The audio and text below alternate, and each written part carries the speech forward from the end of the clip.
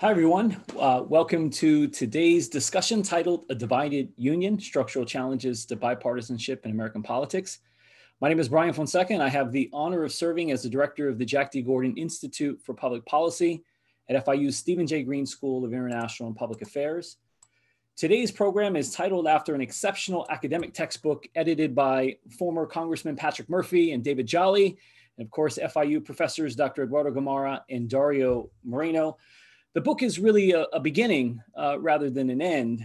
Patrick and David's work in sort of as practitioners in this area really gave birth to a concept that we wanted to embrace here at the university that was meant to serve as a launching pad for bipartisanship studies, a program that we wanted to codify and institutionalize in the Stephen J. Green School of International and Public Affairs.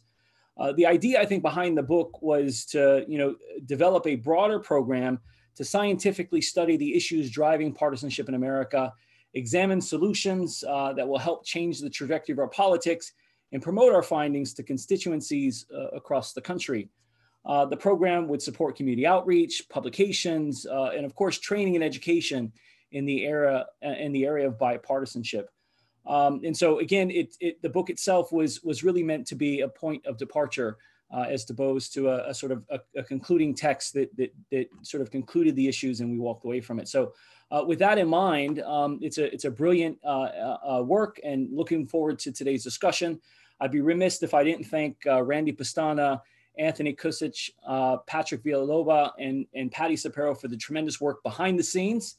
And before I turn it over to the moderator, I'd like to make a shameless plug of a new podcast that Dr. Catherine DePaulo Gould and I started recently, titled Panthers Talking Politics. The podcast is available on Spotify, Apple Podcasts, Google Podcasts, essentially everywhere. And in fact, just to further incentivize you to check it out, the first two episodes, groundbreaking episodes, cover everything from Hispanic politics with Drs. Moreno and Gamarra, and then, of course, bipartisanship in America with Congressman Jolly and Murphy. So those two, we think, will make this podcast overwhelmingly successful as we kicked it off with two really good episodes. It's now my honor and privilege to introduce my former professor and a true intellectual mentor to many of us, Dr. Dario Moreno. Dr. Moreno is an associate professor in the Department of Politics and International Relations. Of course, before I do that, I want to give a quick shout out to Books and Books, FIU's Department of Politics and International Relations, and the Ruth K. Shepard Broad Distinguished Lecturer Series for being an important partner in this effort. And so with that, Dario, the floor is yours. Okay. On the eve of this historic election, we are launching our new book, Divided Union, A Strategic Challenge to Bipartisanship in American Politics. Whatever happens tomorrow, the one thing we're going to be sure of is that the country is going to be divided and split in two after the elections, whatever the returns are. And we're split by competing agendas and competing visions of who we are as a country. The central question, I believe, of this book, and every author, every editor has their conception, is that we need to find a way, given this division, to make politics work, to end a lot of the gridlock that keeps the country from being governed and to conduct the people's business. This book takes a unique approach because it combines both the academic experts and practitioners, and not just practitioners in politics like Representative Murphy and Representative Jolly, but journalists, political consultants, attorneys, plus the academic experts. And it's also unique because at the beginning of every chapter, there are the reflections, the musings of Congressman Jolly and Congressman Murphy of sort of the real life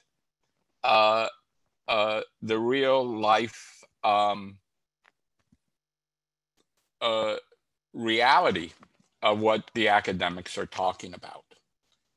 Before we begin our conversation, and we're going to begin in a second, I would like to thank two people. First and foremost, the founding dean of the Green School, Dr. John Stack, who I've been arguing with for over 30 years with limited success. But this would have not been possible without his support and encouragement. And of course, Brian Fonseca, the director of the Gordon Institute, who had the idea of bringing me and Eduardo together with Patrick Murphy and David Jolly. So without any further ado, let me turn it over to Patrick for 5 to 7 minutes, then to Congressman Jolly for 5 to 7 minutes, then to Eduardo, and then to the selected chapters that we will go. So Congressman, and of course, Congressman Murphy represents the 18th district, used to represent the 18th district in Florida, not the one in Pennsylvania. And improving the Miami is the smallest big city in the world. One of my neighbors used to coach him in football at Trinity Academy. So I'll turn it over to the Congressman. Awesome. Thank you, Dario, so much for the great intro. And I want to thank you and Eduardo, Brian, everyone on the FIU team for all of your help putting this together. And of course, all of our co-authors who really did a lot of the heavy lifting and research behind a lot of the chapters that hopefully we'll get a chance to talk about today. Just a real kind of quick history. Congressman Jolly and myself, first of all, we're friends when we were elected to Congress pretty quickly because we realized that we agreed on a lot more than we disagreed on. And it became very clear to us in our first couple of years in DC that leadership and a lot of these sort of fundamentals around DC were actually incentivizing us not to be friends.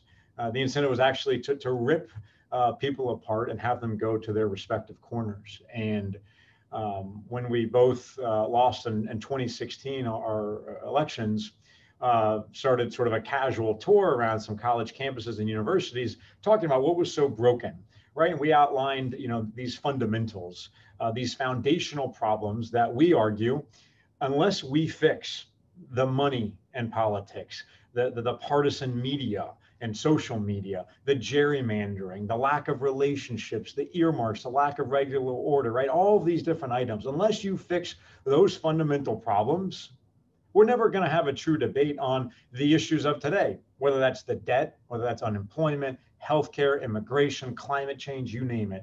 Because the fact is that the incentive is really about just winning re-election and winning the majority in whatever chamber you're in. And that's what it's become. The legislation often starts with a poll to see what is most popular, and then the details kind of get filled in after that. So Congressman Jolly and I wanted to kind of pull back the curtain. So folks that are reading this, and especially and hopefully future voters and students that are reading this, that are getting a sort of understanding of the way our founders, envisioned our democracy to work, to have this act is kind of a counterbalance to here's what's really happening, right? Here's how all these different things like gerrymandering and money have been bent so out of shape and taken to the max that we have a dysfunctional government that's getting worse and worse and more about pandering to the extreme. So Dave and I had an opportunity to work with some brilliant folks in this book who have done a tremendous amount of research in these respective areas. Dave and I gave some commentary to hopefully kind of personalize it, humanize it, put it in sort of layman's terms and talk about some of our experiences to really shed light on just how bad it is in DC. And mind you, that was 4 years ago at this point. It's only gotten worse, right? That's the scary part. When Dave and I were there, we thought it can't get worse than this. We're getting ripped apart. It couldn't possibly get worse. Well, guess what? It has. And Eduardo and Dario and I have talked about this at length. At what happens, after tomorrow? How bad is it going to be? And can we be healed as a nation? It obviously starts at the top, but there are some fundamentals that need to be fixed. So with that, I will turn it over to the better looking and smarter buddy here, my friend David Jolly, who represented the West Coast of Florida. We had an opportunity to serve together, and he's been great to work with on this book. So, David, I'll kick it over to you. Oh, the mute.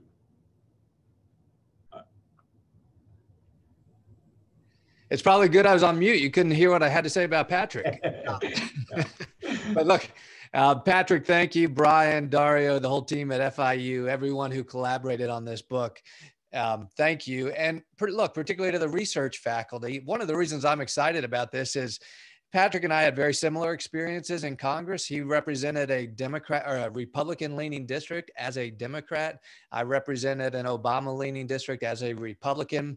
And our experiences were very unique, but we came to learn that they were unique among a very small group within the Congress. Only about 10%, if that, of congressional seats are actually competitive. And what we started to unpack is how a lot of the structural mechanisms of today's politics incentivize or disincentivize certain political behaviors. And so when people ask, why are we so partisan today? There are broader questions to be had about the body politic, but if we look at how our leaders are elected, the reality is partisanship is incentivized and bipartisanship is disincentivized. So for Patrick and I in public service, that came with certain moral judgments about the need to correct things. But what I really like about collaborating on this book is we have a number of research faculty that have now put the political science and the research into some of these structural challenges to bipartisanship. And what I like is the meeting of the political science and the research with the reality of our political appetite, if you will, in the country, is that it addresses both but abandons neither. And what I mean by that, it's a pure research book. You know, how does an academic book, how does a system of gerrymandered congressional districts influence political behavior? That's discussed in a very analytical way. What is the impact of closed primaries? What is the impact of big money in politics, of media? All of those dynamics, it approaches it in a traditional academic way, but it's occurring at a time when the nation seems to have an appetite for fixing some of these challenges. And that's where it's an academic book that fits perfectly within today's politics, and particularly, as Patrick mentioned, for perhaps the incoming generation of voters and leaders who we know at a clip of about 40% are suspicious of the two major parties, are expressing a bit more independence, and are geared more towards the reform movements. We are in an era of about the last 10 to 20 years of kind of a rebirth of electoral reform. Now, this is on the political side, if you will, where we're seeing voters mobilize to try to address some of these structural challenges. In the state of Florida 2 years ago, we saw voters demand geography as a test for how district lines are drawn. In Arizona, we saw voters demand independent commissions. Go back 8 to 10 years, probably, California adopted a top two primary system to try to disrupt their primary system. In Maine, we've seen the advent of ranked choice voting. So this conversation that we are having, but the treatment in the textbook is all occurring at a time when the nation is wrestling with experiments in electoral reform. As you'll see in the book, some of the data is very new, very young. Take California with a top two primary. We can extract certain lessons and data from that, but it's a deep blue state. And so perhaps a top two primary performs in a different way than it might in the state of Florida, where on this election day, voters have and had a choice to decide whether or not to open up the primaries in what is otherwise a purple state. What would the data look like in a purple state on primaries, on open primaries? Those are all treated in this textbook. So it's a pleasure to collaborate with such experts in the field of research, academic research. And I guess I would conclude with one final touch point on this. And this is about the broader politics, but also the treatment in the book. Too often in this conversation around electoral reform, you know, people ask, why are politicians behaving in such a partisan way? And then we automatically conflate the solution with expecting more moderate ideologies in our politics. And what Patrick and I are very careful to say as we approach this topic is we are not suggesting that anybody change their ideology. In fact, our approach in this book, I think, approaches the fundamental principle that whatever your ideology is, God bless you. If it's progressive, if it's conservative, if it's moderate, this is not a book about suggesting that the answers to our rigid partisanship lie in a change in people's ideology. Not at all.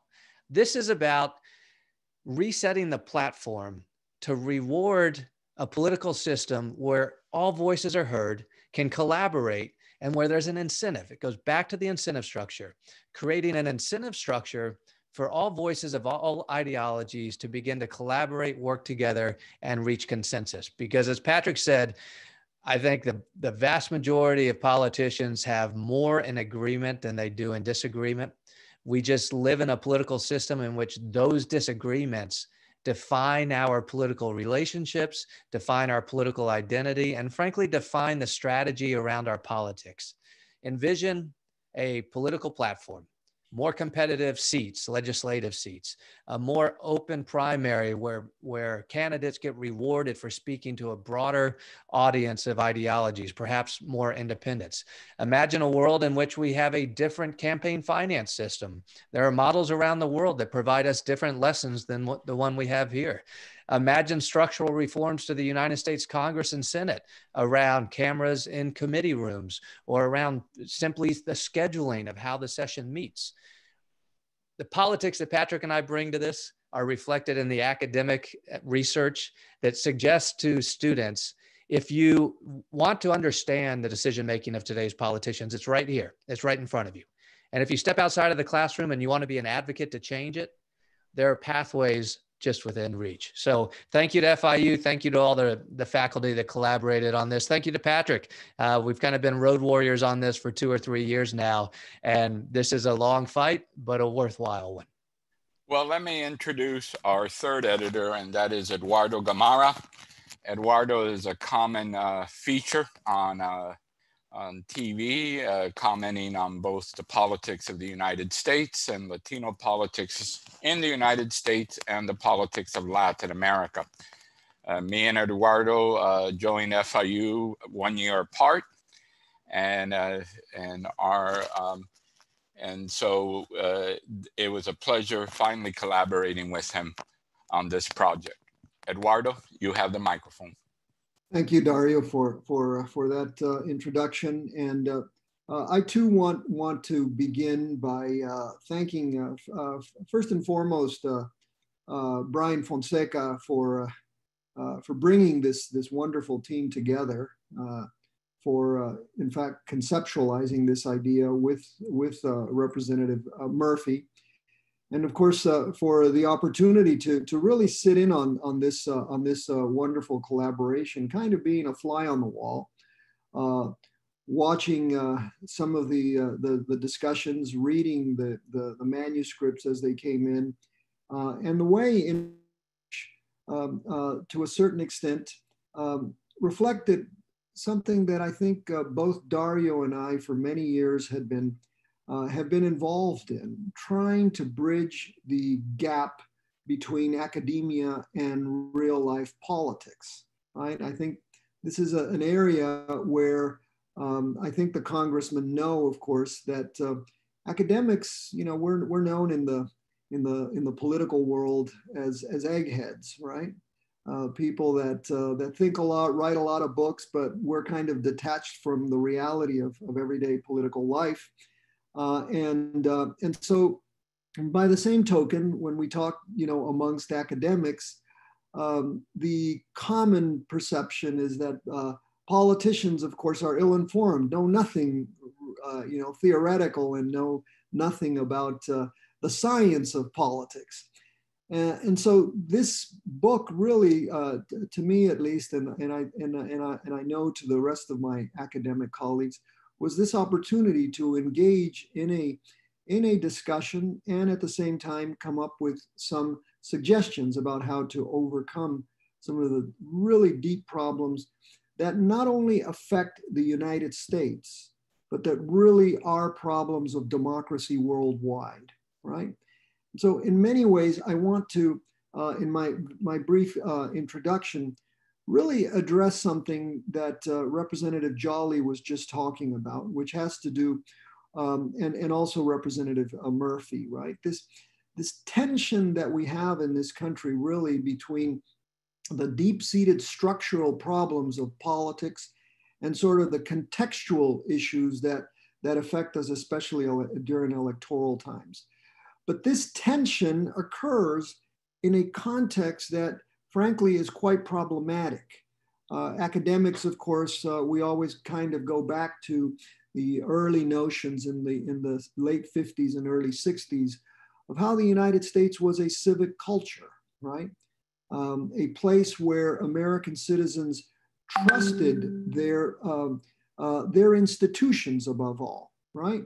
While they had this enormous confidence in institutions in comparison to the rest of the world, right? Where not only, for example, if you look across the border into Mexico, there was this deep trust of the party system and of the executive branch and of legislatures.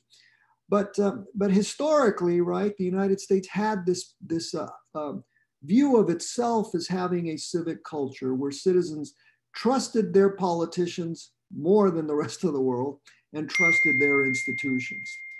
What we're now facing, however, is something really quite interesting. The United States has achieved levels of distrust in institutions that have even fallen below the levels of distrust in other areas of the world, right? Both the congressmen served in Congress at a time when the United States Congress reached only 9% approval.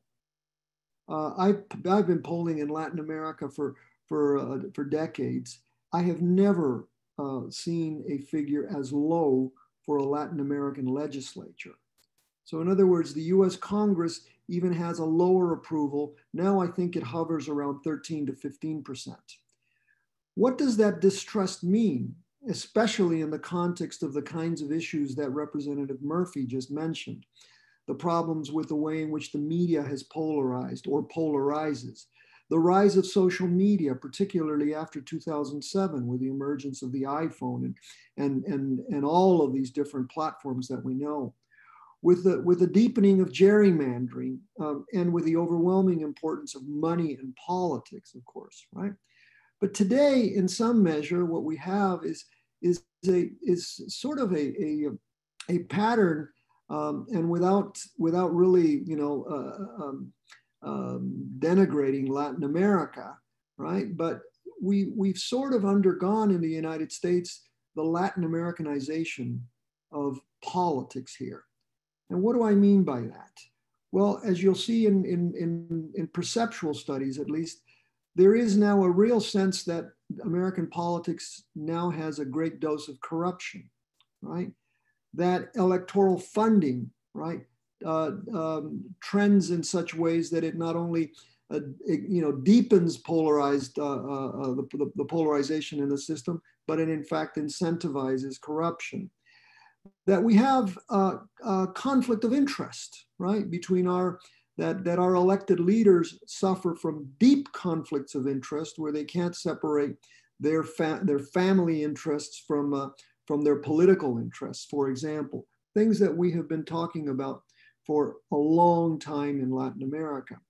And in fact, and here's the issue, I guess, that really struck me when reading the chapters and looking at some of the discussion that we had and listening now to my colleagues, that in a sense, much of the world has moved to address some of the problems that I just mentioned.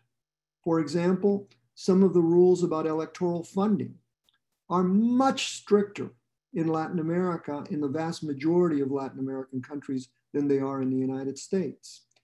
Some of the rules of conflict of interest are extraordinarily difficult to overcome. It would be impossible to think, for example, of a Latin American president naming his daughter or his son-in-law to a prominent position in either foreign policy making or domestic policy making. But the one thing that links us all, and this is really where the big issue is, I think, is that the United States is deeply, deeply polarized, but so too is the rest of the world. And that polarization essentially means the emptying out of the middle, right? And so the thrust of the book, the thrust of the discussions that we had was how to essentially fill the middle. And what Dario and I found in our conversations was that while there's a lot of nostalgia about bipartisanship, right, and about how there was a moment in which both parties kind of came together and co-governed or built consensus and compromise. What we found is, in fact, that they are very few and very precious moments. And they were moments in which, were very carefully constructed, right? And those can be detailed. And what we find ourselves in today is in such a pattern of polarization, however, that even the possibility of achieving that kind of rebuilding that center, bridging the gap between one side and the other, appears to be a very remote possibility. And so I think it's for that reason that this book and what Representative Murphy and Representative Jolly bring to us today is important. It's the possibility of Republicans talking to Democrats. It's the possibility of offering solutions that will allow us to bridge that gap. Because I think, in just looking at some of the chat comments here, if we don't do that, then the pattern going forward is likely to be worse, no matter who wins the elections tomorrow. We may each have our little, our hearts with a particular candidate. But the reality is, given the structural reality that we face in this country, that no matter who wins, the divide is going to deepen unless we can find some ways to overcome this. Thank you, Eduardo. Now from one of the longest serving members of the political science department to one of our newest members, though very accomplished, Dr. Todd Maskey. And Todd actually offers us in his chapter kind of a unique perspective in looking at bipartisanship at the state level. And he will share some interesting findings with us. And I've always appreciated Todd's scholarship because he really does think outside the box of sort of traditional political science. Dr. Maskey. Thank you, Dario, and thank you for the opportunity to contribute to this book. The argument I'm going to make today is that there are benefits when a citizen has representation from each party, what I call bipartisan representation. So you, the citizen, have one Democrat representing you in some office, say the United States House, and maybe you have another representative from the other party representing you in, say, the United States Senate. Let me be clear, what I'm talking about is not split ticket voting. So 2 decades ago, split ticket voting was a big topic in political science. This idea was, are people trying to produce divided government?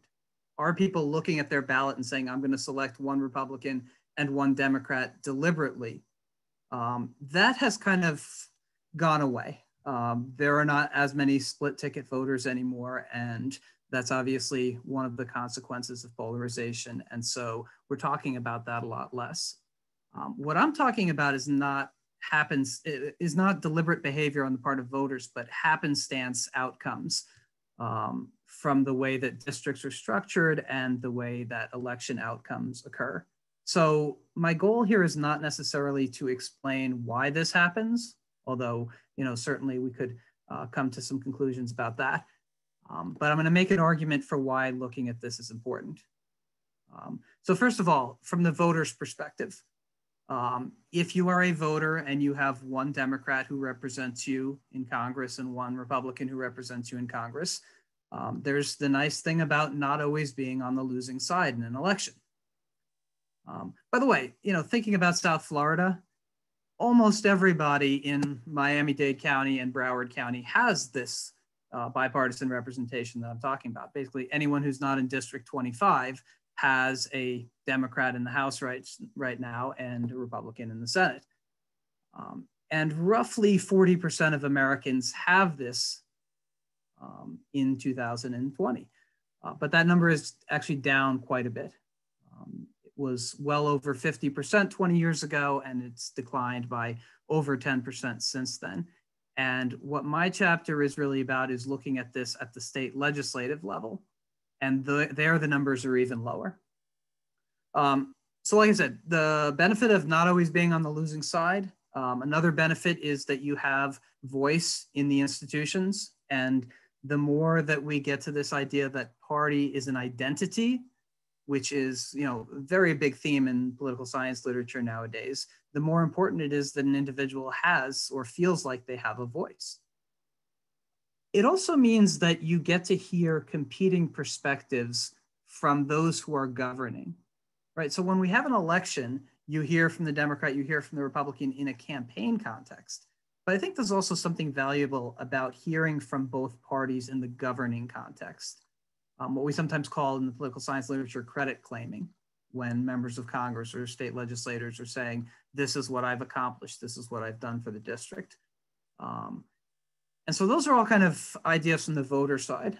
I also argue in this chapter that bipartisan representation is a good thing from the legislative side. And what I mostly focus on in my analysis is how legislators collaborate, and specifically how they collaborate across chambers in the state legislatures. So as I mentioned a little while ago, only about 20% of Americans have this bipartisan representation in their legislature. Most Americans have, if they have a Republican in the lower chamber of their legislature, also have a Republican in the upper chamber, and same thing with Democrats. So compare that to the 40 or 50% that I mentioned regarding Congress. And what I show in these analyses is that these, what we call dyads, pairs of members of a legislature, one in the lower chamber, one in the upper chamber, that the dyads of people who represent the same constituents but represent different parties are a really crucial cog in the legislative process, if you will. That when two people share constituents, even if they don't share a party, they have a reason to collaborate because they have the same constituents. Those constituents have the same priorities, the same problems. And so what I show is that these pairs of legislators are both more likely to collaborate with one another. And by collaborating here, I mean co-sponsoring each other's legislation, because when we talk about collaboration in legislatures, that's typically the measure that we look at in the absence of, say, complete information about who talks to one another. And what I show is that these dyads, these pairs of individuals who collaborate, really play a key role because they collaborate more often with one another, and the collaboration patterns are more stable from one year to the next. And so if Congressman Jolly and Congressman Murphy had continued to serve in Congress and were still there today, I suspect that they would be collaborating, just as often and continue to collaborate. And what I'm looking at is this collaboration not only across party lines, but also across chamber lines. So when members of the upper chamber are collaborating with members of the lower chamber, that's often what it really takes to get things done. Because if you pass legislation through only one chamber, that's not going to do the trick. So basically, the argument I'm making in this chapter is that this is a concept worth looking at. Understanding the causes of bipartisan representation, understanding the implications of bipartisan representation, and when we see that it's declining over time, in part, this is caused by polarization. But I would argue that bipartisan representation is also in some ways a tonic for polarization. And so I think we as political scientists could benefit from giving this concept more attention. Thank you. Thank you, Todd. Excellent. I'd like to introduce Sean Foreman, who is the chairman of the History and Political Science Department at Berry. I have known Sean in many roles as a student, as my TA, as my roommate, and on his PhD committee. Sean is a local fixture on Miami media, commenting on local politics. And he also has the distinction of being the only member of the panel who was a D1 wrestler at Clarion University. So he can drop you on his head if you don't agree with him. So without further ado, let me turn it over to my good friend, Sean Foreman. Thank you very much, Dario. Thank you everyone for having this panel. This is really great for me because, as was just mentioned, I was a graduate student at FIU. In fact, I was a graduate assistant for both Eduardo Gamarra and Dario Moreno. And so this is full circle to be able to collaborate with them professionally on this project and others. Thanks, Brian, for leading this off. And actually, Catherine and I were graduate students together at FIU. While I don't think I've met Representatives Murphy or Jolly in person before, I see Jolly on TV. But Murphy, you don't know this, I don't think, but I know the person who used to drive you to middle school every day. Good friend of mine. In fact, my brother-in-law, I believe, was your senior high school civics teacher, Matthew Nichols, as well. So small world as far as that goes. So, all right, there are many, many good questions in the chat. So we want to get to that. I got to write about money in politics, and became more discouraged after writing the chapter that we really don't have a good way out because of the structural challenges that are mentioned. And really I point to, we've always known that money is the lifeblood of politics. It's just gotten more important and more saturated over the past decade. Two events I would point to. One is the Supreme Court decision in the case of Citizens United versus FEC 2010. We're all aware of that decision, which essentially treats corporations as individuals that can spend unlimited amounts of money, and in fact can even spend undisclosed money on campaigns. And for a while after that, there was talk of we need to overturn the Citizens United decision or possibly have a constitutional amendment to go around it. That talk has sort of dropped off over the past couple of years because both sides benefit from that unlimited money. The second event is when Representative Jolly in 2014 with others blew the whistle on the system on the 60 Minutes interview, in which they outed the sweatshop, in which they were being forced into the dark room to make dialing for dollars one of the biggest usages of their time. And we sort of knew this was going on, but not to the extent. Political scientists, journalists, politicians knew it, but not to the extent that we found out, and now the whole public knows, right? So the amount of time that's put into raising money, Representative Jolly talking about how the House schedule was actually arranged around fundraising, no committees meetings during lunchtime. You see people walking down the street to go to their call-in centers. So I point to those two things, the Supreme Court, Citizens United decision, and sort of the open secret that fundraising is so important to keeping your job, that we're in a wash in money. So each cycle we break the record with more and more spending. They say there was about $6 billion spent in 2012, $6.5 billion in 2016. And we're probably looking at about $8 billion this year, probably about 4 or so on the presidential, another 3 or 4 overall. So we're awash in money.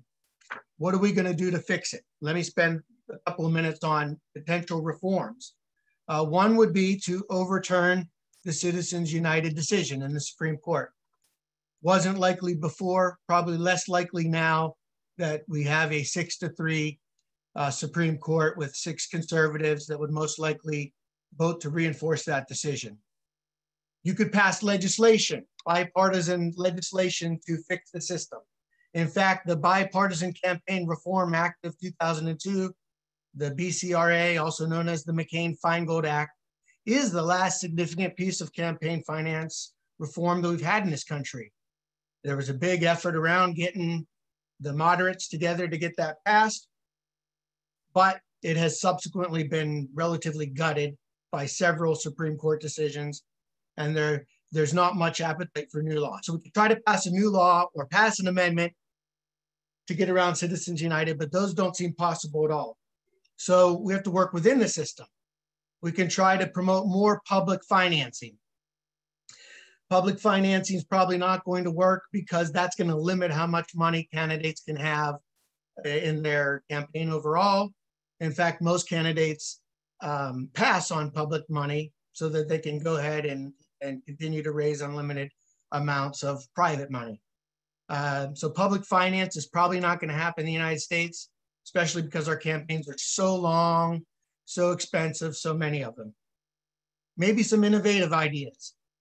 At the local level, they've tried something called democracy dollars in City of Seattle election.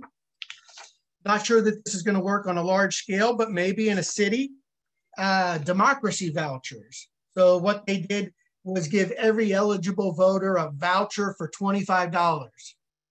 And then you can donate to the local candidates with that money, which is paid for out of the city coffers. It's a public financing program. It gets buy-in from the individual citizens. It's sort of contained within that race. Those people get those dollars, can spend them. Again, it's a neat idea for a local level, but you'd really need to get buy-in by everybody within that jurisdiction. Not likely to work nationwide, but it's an example. Another example, mutual disarmament agreements, something called the People's Pledge. In the year 2012, Elizabeth Warren versus Scott Brown, they took this pledge where they pledged not to accept outside money, or if there are people trying to run campaign ads on the outside on their behalf, they would renounce them. Long story short on that, it was an expensive campaign, but it was probably not nearly as negative as some of the other campaigns that year. But when Warren ran for re-election, her opponent asked her if she would do this People's Pledge, and she said no, because she already had a big bankroll in her account from the previous race. So it didn't really make sense for her. Some others have tried this on an individual level, but again, you have to get rid of all the other noise if you're going to have this mutual agreement work. So we're only seeing them on little basis. Last couple, legislative recusal rules. If you accepted money from a particular company or donor that has an issue before the legislature, you must recuse and not vote on that issue. Imagine that. So as you can see, a lot of these things are going to take the individual politicians and parties agreeing to put regulations on themselves. Mutual arms race reduction. But short of having laws forcing that, that's not likely going to happen because the money is important and necessary. The stakes are so high. So again, I'm a little bit discouraged after doing this chapter. I don't really find a quick or easy solution for us. We're probably going to have even more money from even more sources in the upcoming elections. Thank you very much. Thank you very much, Dr. Foreman. And now we're going to move on to someone with practical experience. And often in politics, there's the great refrain of blaming the messenger, which is the media. So we have with us today Thomas Langhorne, who did the chapter on relationships in Washington. And I'll turn it over to him. Thomas, are you there? Oh, we lost Thomas. Let me then go over to Catherine DePaulo, who Sean Foreman correctly said is a graduate of the FIU Green School and the Political Science Department. I also served on Catherine's committee. Oh, Thomas, you're I'm there. Here. All right, you're ready. You're on. All right. Well, I am a reporter at the Evansville Courier and Press in Indiana, and I went to Washington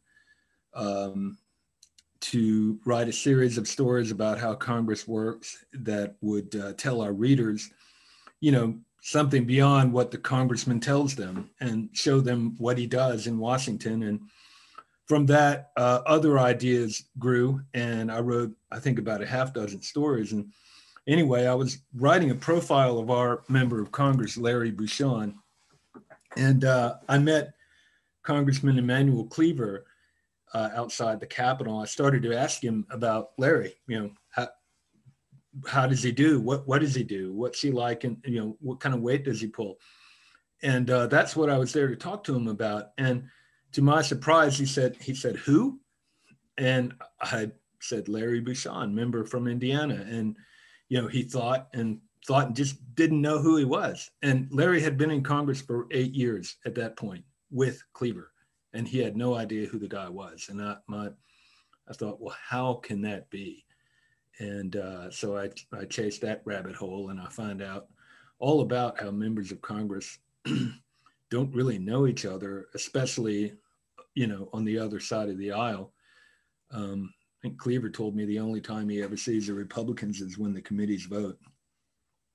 And so, I found out all about how in the old days they used to hang out together after hours and do things together. And because of that sort of bipartisan harmony, their kids would play games together, and they knew each other, and everybody lived in Washington, and they weren't too harsh with each other on a personal level. And then the 90s came, and it became a political liability to live there. And now you have the flyaway Congress, where they move around on the Hill in almost a frenzy, 4 days a week, and they never stop anywhere for more than about 30 minutes at a time, I'm told. And then they fly away and they go home, and they spend the time that they used to spend socializing together, raising money or campaigning or doing something at home, and they just don't know each other anymore. R&D. And so, that's what my story was about. It all began with the idea that two members of Congress had been together almost a decade, didn't know each other at all, and one of them hadn't heard of the other. So, don't know what I can, I could, handle a question, but that's what I have. I expanded the book, and I expanded the story with more reporting, and I actually got to communicate with Newt Gingrich, who Democrats explained to me was the whole, from their point of view, is what he did when he became speaker that poisoned everything. And he said I hadn't been doing anything that they hadn't been doing for decades. All right.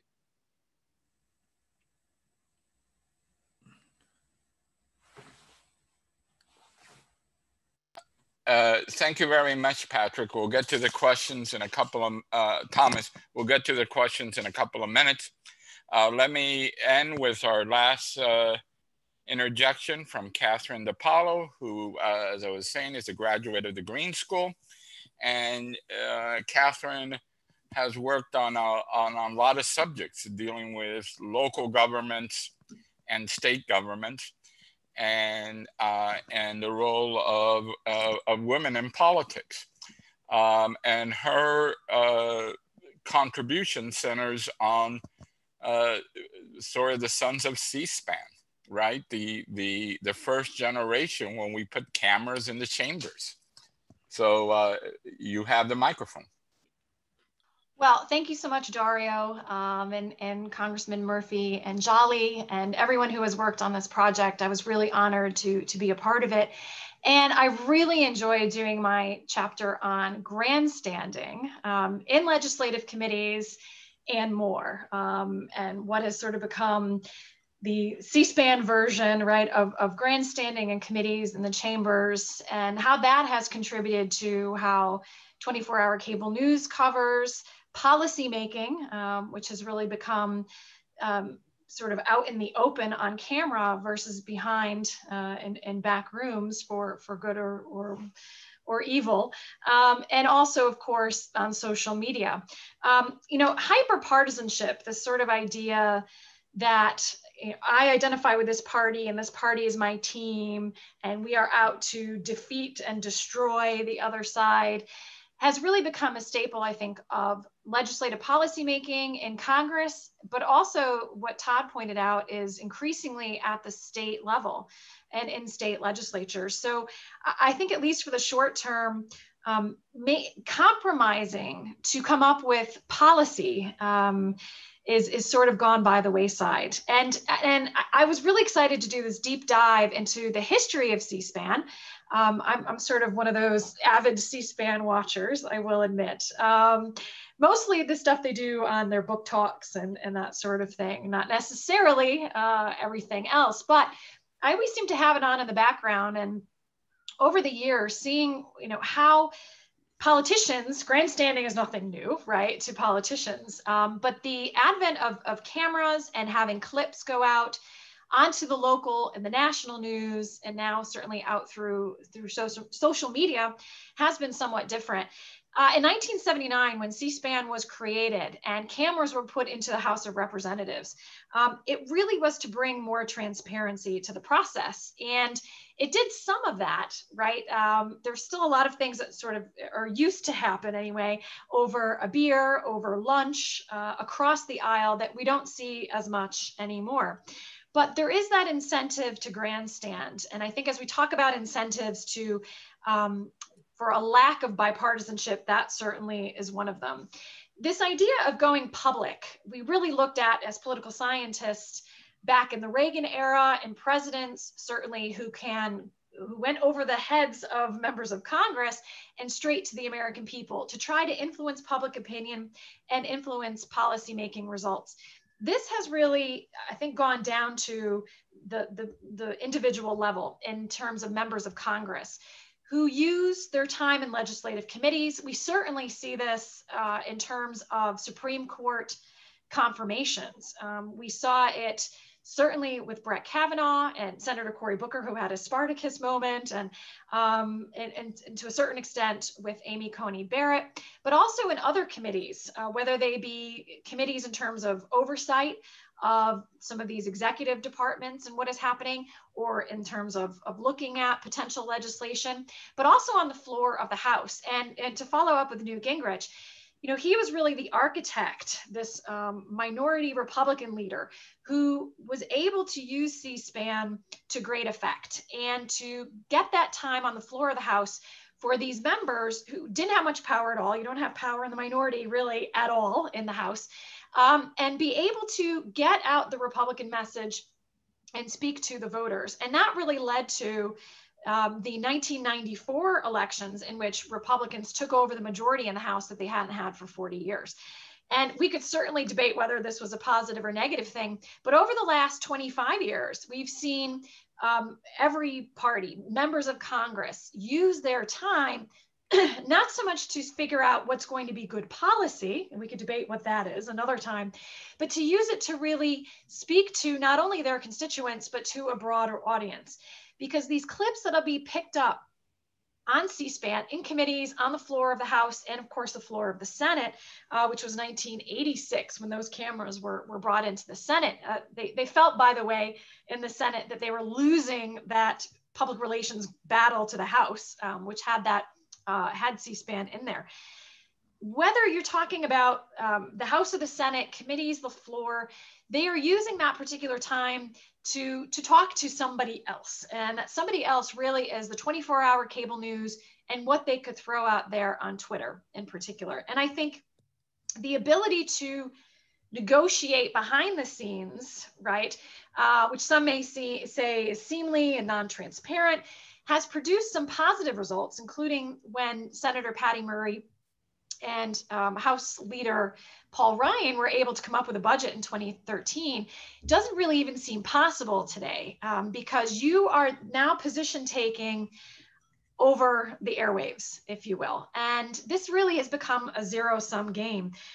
This idea of grandstanding really ties into a lot of what the other chapters are speaking about, which is you can no longer disagree without destroying.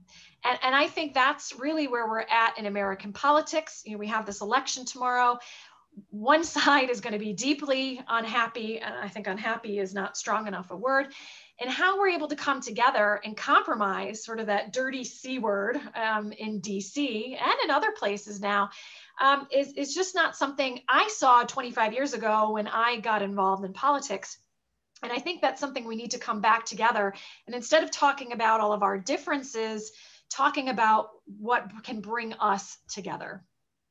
Well, thank you very much, Catherine. And for those of you who think that change cannot happen, we had 2 congressmen, 3 academics, 1 newspaper man, and a Cuban moderator, and we got through in less than an hour.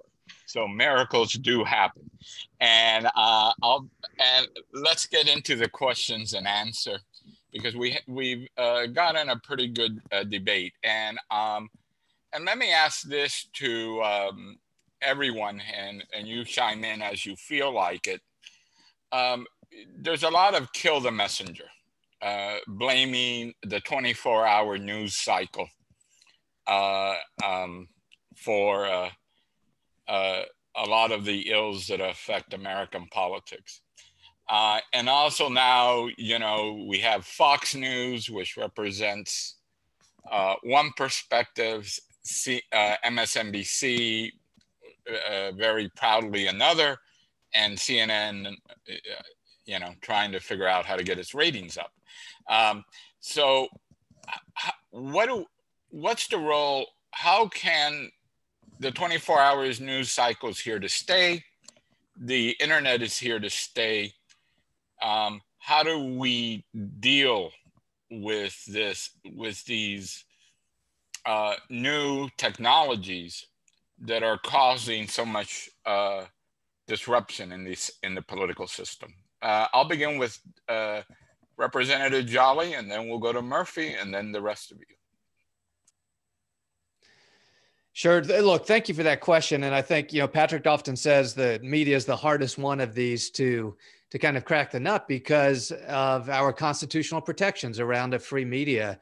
And I'm somebody that embraces an unfettered free media, even in the world of social media. I think personally, I'm glad they're not regulated as utilities. I think it's one of the purest platforms for expression, provided that there are certain curtails around inciting violence and other speech that would otherwise be subject to regulation. I do think, though, we can look to those same markets that have created, call it partisan or ideological media platforms. I think we can look towards those same markets to create a product that caters to what really is a strong part of the country, if not a majority. And I'll give you a statistic that surprised me when I came across it. You know, if you take the 3 major cable networks, Fox, MSNBC, and CNN, on any given night, even during the past 4 years where we have seen increased viewership, you have roughly 13 to 14 million people watching those 3 networks combined. Well, in the Hillary Clinton, Donald Trump race, I think you had about 130 million people nationwide who actually voted. So if you consider the viewership of those platforms versus the total number of voters, I think what we are experiencing, and this really is a research science question that I'm sure is touched on as well in some of our conversations, you're seeing the outsized influence of the high intensity voters conversation but it is not reflected always in the broader body politic. Look, at the end of the day, regulating media is going to be a very tough thing to do. When we talk about unrigging some of these other issues, creating more competitive elections, you know, the big three, we talk about gerrymandering, primaries, money, so forth. Part of what we hope is that if we create an infrastructure to our politics that elevates cross-partisan voices, that those who perhaps speak with a different message now begin to win races because they can actually fairly compete with a diverse constituency, I think media will flock to the winners, right? So yeah, Patrick often says, if we can unrig one of these, the others start to fall. I think media is a perfect example. If we can create an electoral system in the United States that elevates voices that speak to all of us and speak to the better angels, speak to cross-partisanship, media will flock to those because that's where the winners are. Today, we have a system, a political system that rewards the fight instead of rewarding the solution, and the media follows along with that narrative. I'll just add to that, which I agree with everything David said. The piece about facts, right? We are operating from 2 or 3 or multiple different sets of quote unquote facts. That's a real problem. Not only do we have different facts, but certain news stations and social media in particular are only giving you one story and completely forgetting about another story. For example, you don't hear anything about, say, Hunter Biden on MSNBC. You go to Fox, that's all you hear. So certain stories are just like forgotten about, and both sides are plenty guilty of this. It's so bad with social media, and this was one of the questions in the Q&A that I was typing to somebody about, was foreign adversaries have figured this out. It's actually a lot easier to defeat the United States of America from within, instead of trying to defeat us, externally. Come from within and weaken our democracy and sow doubt in the electoral process and the 2 parties and everything that we have fought so hard for in our country. And we have seen plenty of evidence of Iran, China, Russia, et cetera, actually sowing more and more hatred and pushing out ads to select groups of people. So the social media component of this is very scary. I think we all have a family member or 2 who listens to Facebook maybe a little too much. My birth mom called me not too long ago and said she's never going to take a vaccine. She's scared about it. There's a chip in it, and we're tracking her. I'm like, Mom, what are you talking about? Like the government, we can't even figure out basic 101 type things, much less putting chips in vaccines. But I'm sure we all have somebody like this that's reading a lot of Facebook. And I'm not trying to discredit all conspiracy theories on the web, but there's some scary ones out there, and they're getting more and more credence right now. So I would hope there's a way eventually that we can come up with a sort of a truth basis where there is an independent panel that is really helping people that don't follow this like people on this Zoom call today do, that really they want to get a quick set of facts that they can go to a reliable source to get that information.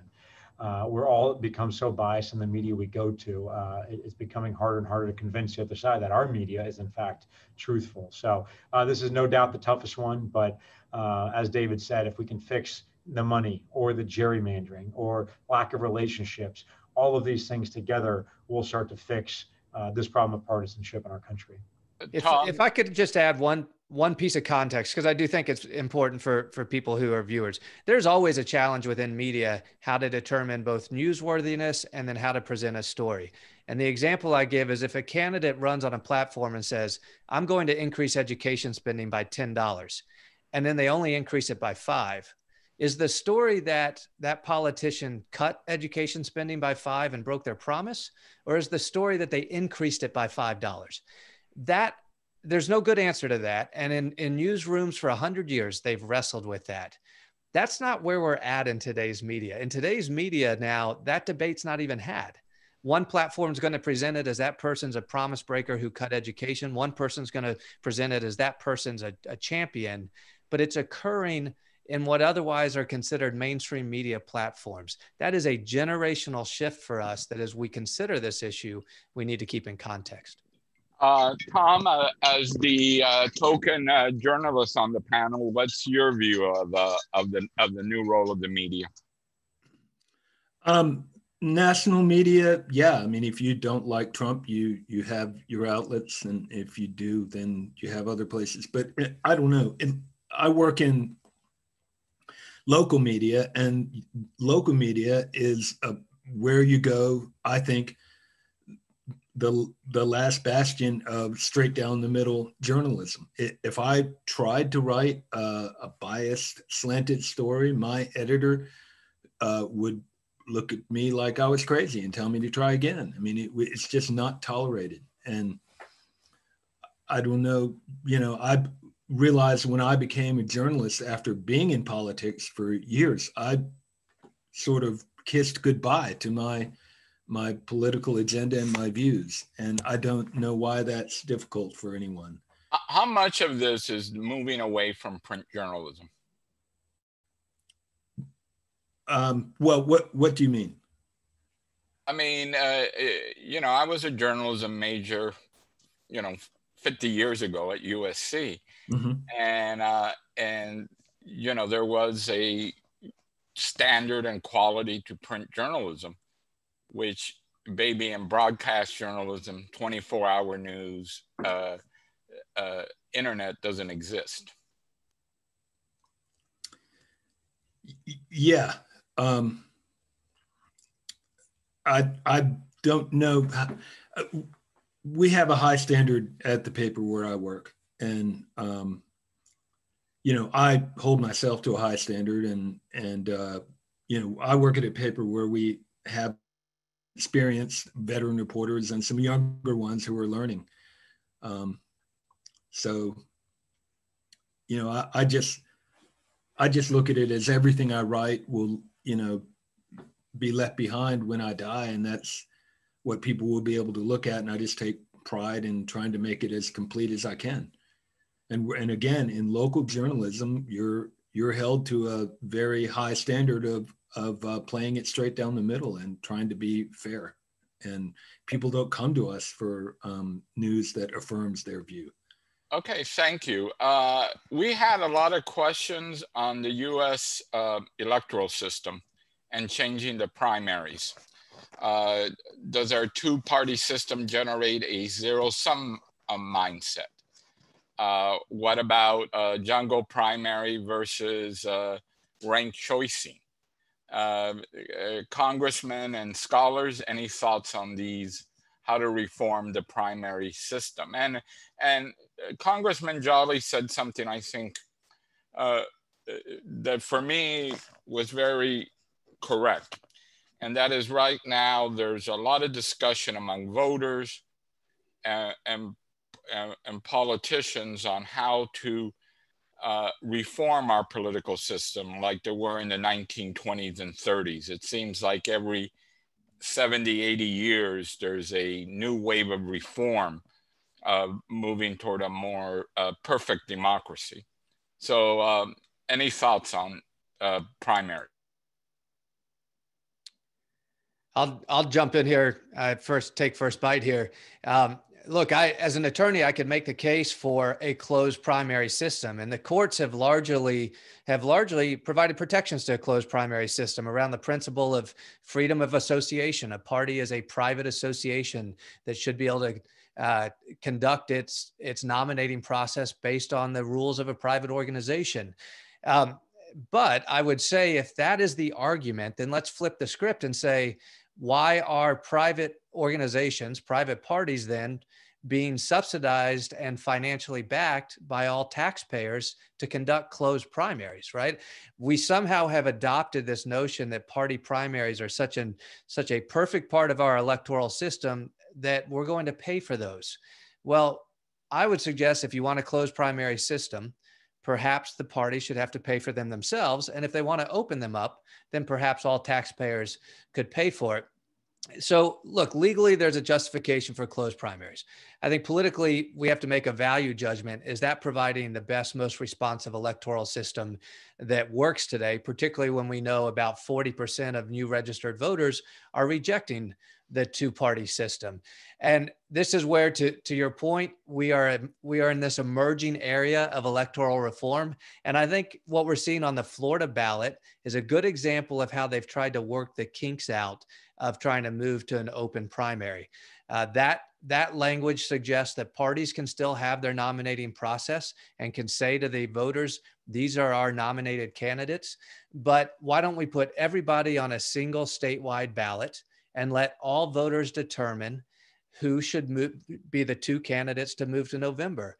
Why is it that the system is set up that only the two major party nominees move to the November ballot, but for some other accommodations for minor parties and so forth? So look, I think there's a value judgment to be made among voters. Is this the best system we have or not?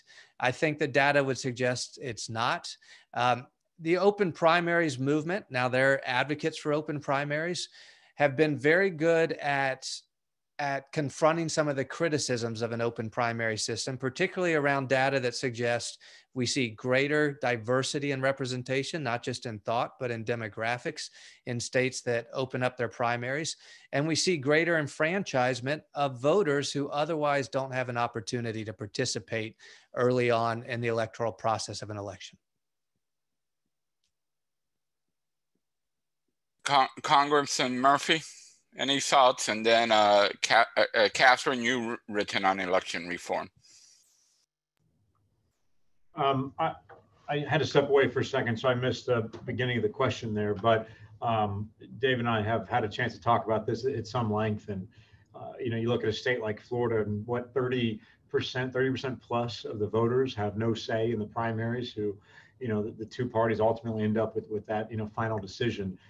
It's continuing to disenfranchise more and more voters, especially younger voters who are fed up with the two parties.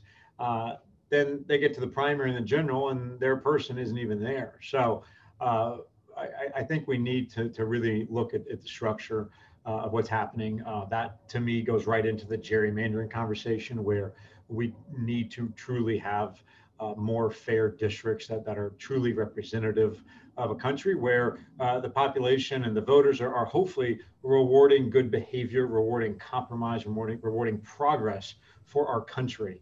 Right now, it's the opposite of that. So, I think David is doing some great work right now with Amendment 3 on the ballot. And I think a lot of states that have already pushed this forward are seeing some good progress toward a better democracy. Catherine, Sean, any thoughts?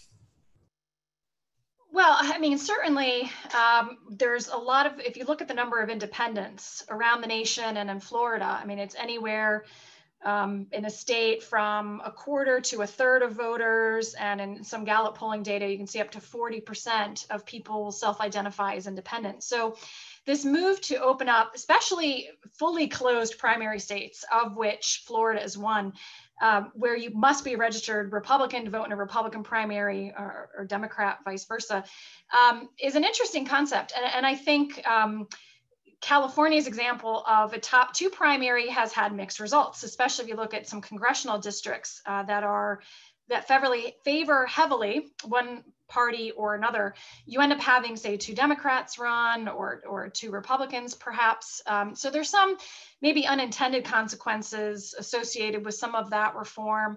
I think certainly what other states have done in terms of registered independents, or we call them NPAs, no party affiliation here in Florida, to pick a ballot would sort of open up the process at minimum. And I think it's particularly interesting. It's not what Amendment 3 is, but the idea that independents really lean one way or another, if you really ask them, they really are closet Republicans or Democrats, would at least open up the process. And I think our electoral system, which favors a winner and a loser, is why we have a two-party system to begin with. So, I think it's broader implications than just who's allowed to vote, but looking at something different from parliamentary systems, where the percentage of a party will get a percentage of seats, is not the system certainly that we have in the United States.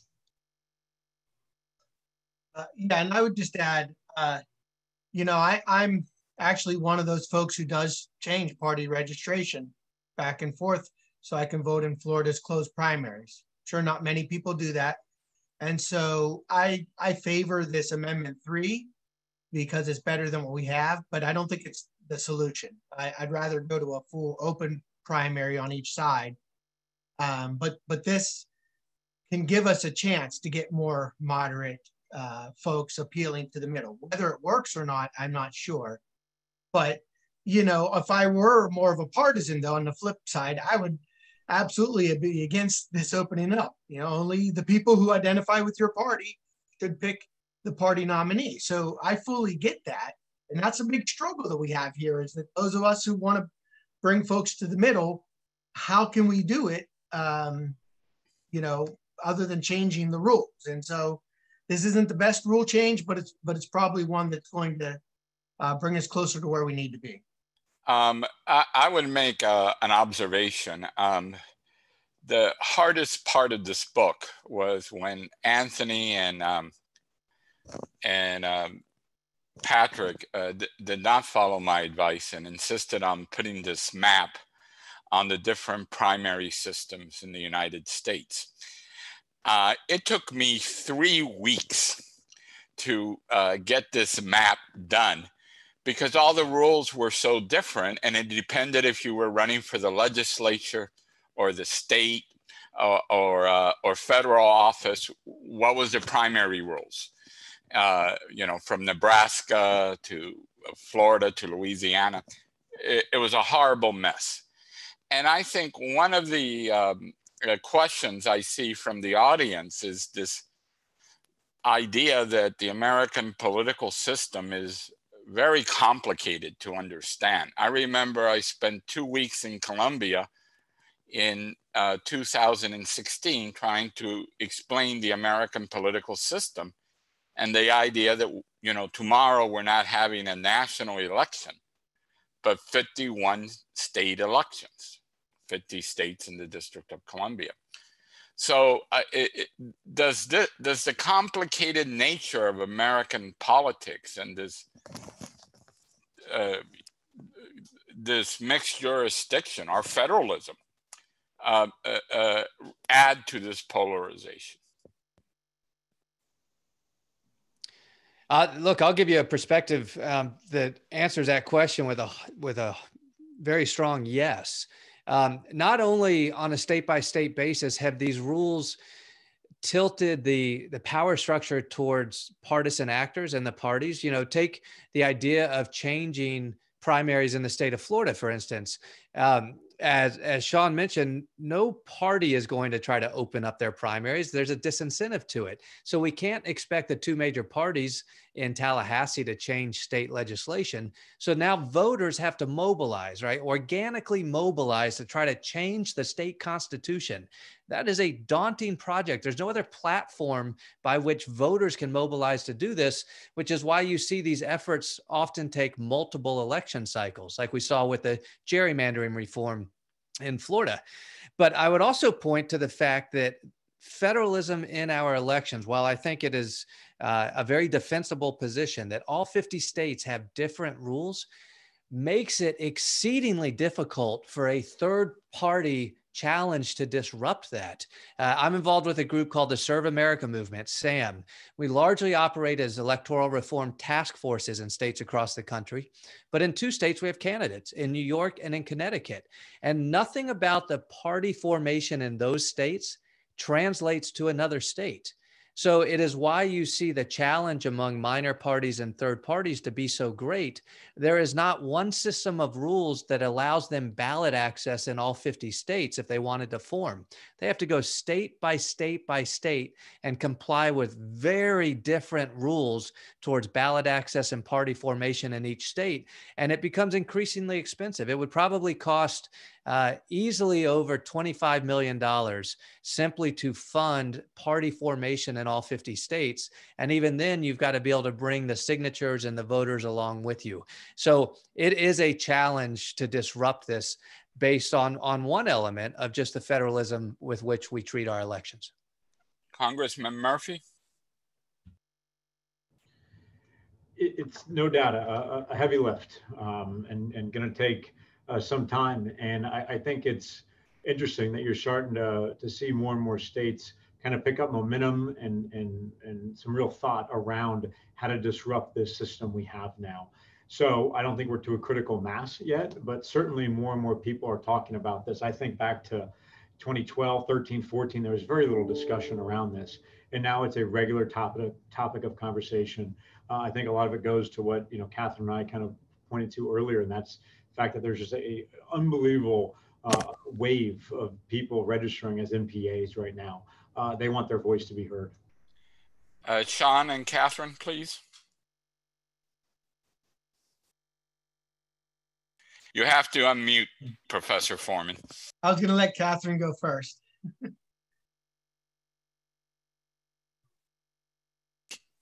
Professor DiPaolo?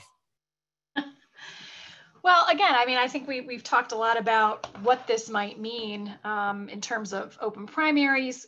We could talk about efforts at changing the deep partisan gerrymandering that occurs. I mean, I think if we're talking about all levels of change, it really has to come from the electorate, right? I mean, because politicians are not going to give up power. And, I wrote a book on term limits in Florida, and it was really this push from voters who wanted to do lots of things, some of which have not happened, but trying to break up what they felt was an undemocratic process. And I think, it's one of the questions I get asked all the time, anywhere I go, when somebody finds out I'm a political scientist, it's, well, why do we only have two parties? Why, we need more parties. We need to open things up. And a lot of times people don't necessarily know what that means, what that would look like, what the consequences would be. And sometimes we don't know until things are implemented what it might actually mean. But a lot of times when you have these ballot initiatives, and we'll see what will happen in Florida, Amendment 3 specifically, but there's other states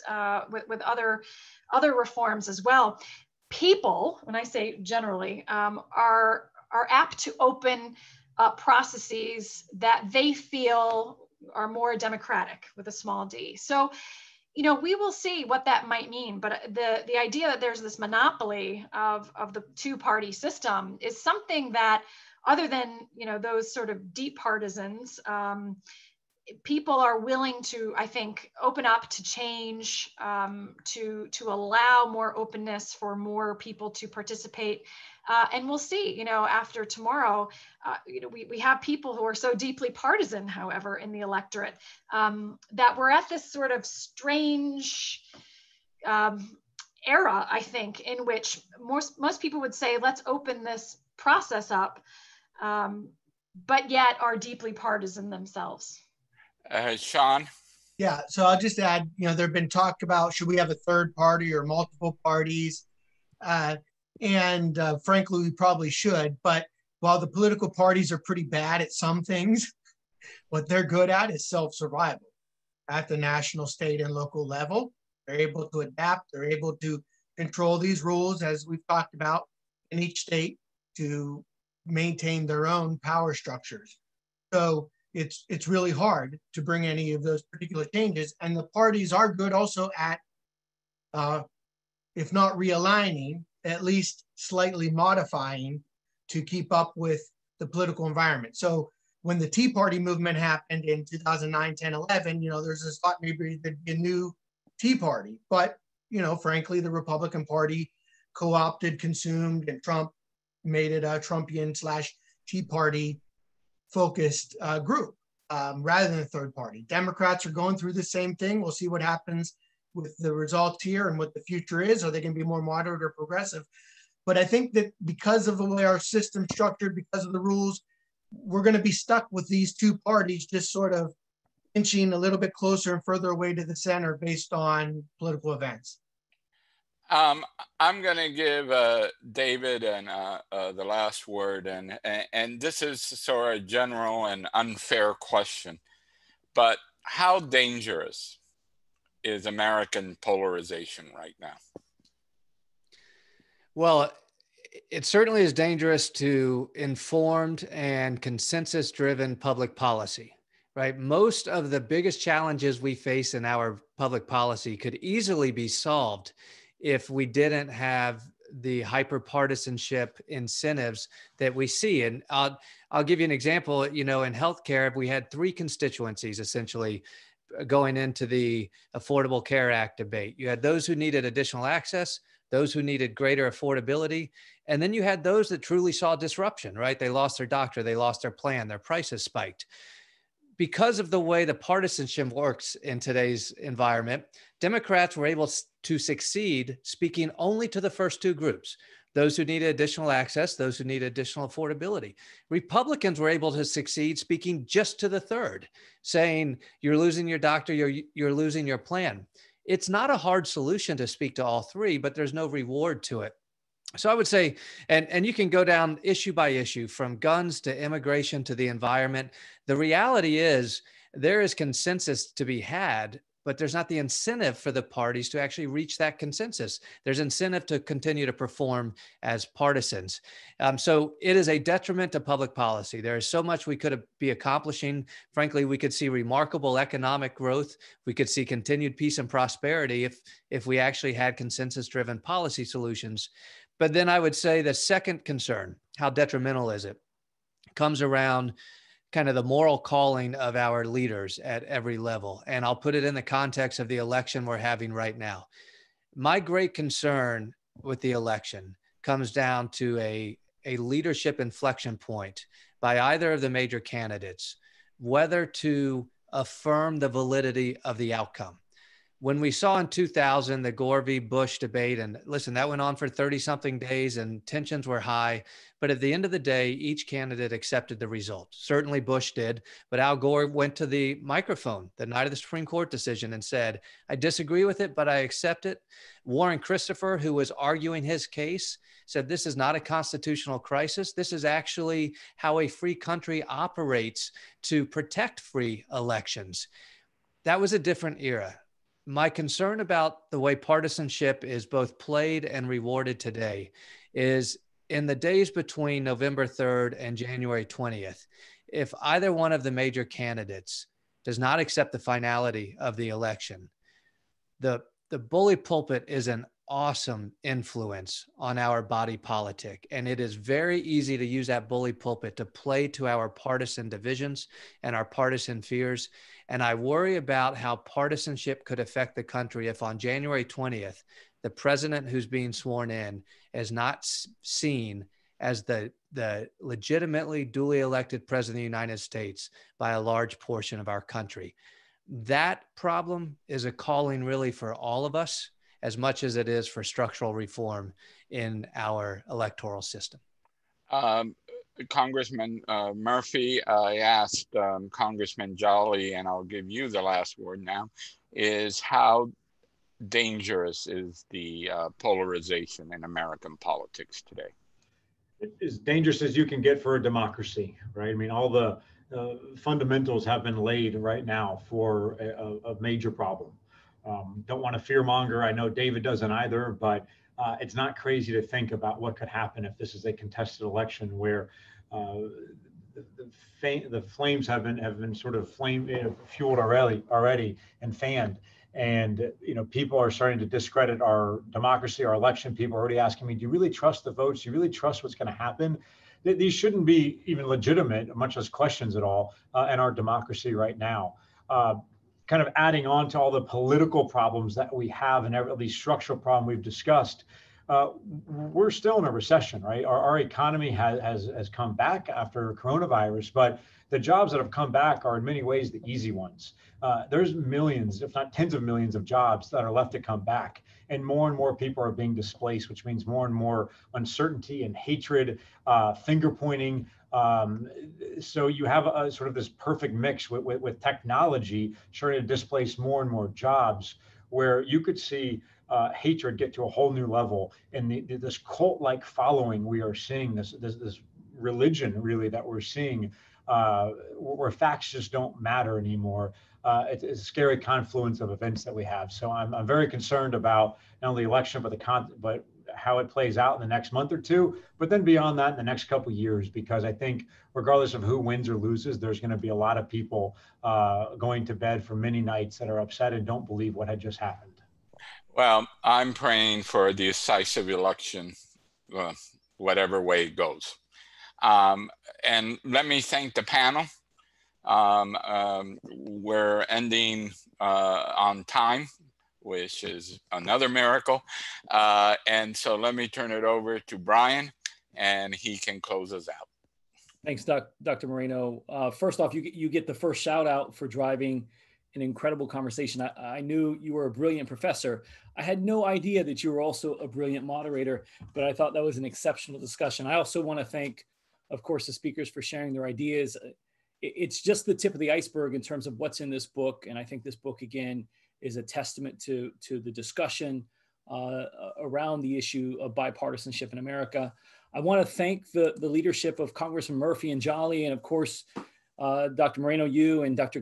Gamarra as editors for this exceptional contribution to our understanding of the structural issues undermining bipartisanship in America. The book, A Divided Union, Structural Challenges to Bipartisanship in America, is available on Amazon for $44. I think that's another miracle. To have a book at Rutledge come out and go straight into the $40 range is a feat, much like bringing the country back around partisanship. But if you use the Rutledge Press link that Congressman Murphy posted in the chat, you get an additional 20% off. And I think that's amazing too. Finally, vote if you haven't already. Voting is fundamental to our democratic system, and our democracy hinges on a participatory American electorate. So please make sure that you are out there and doing your part. And with that, that's a wrap, everyone. Thanks for joining.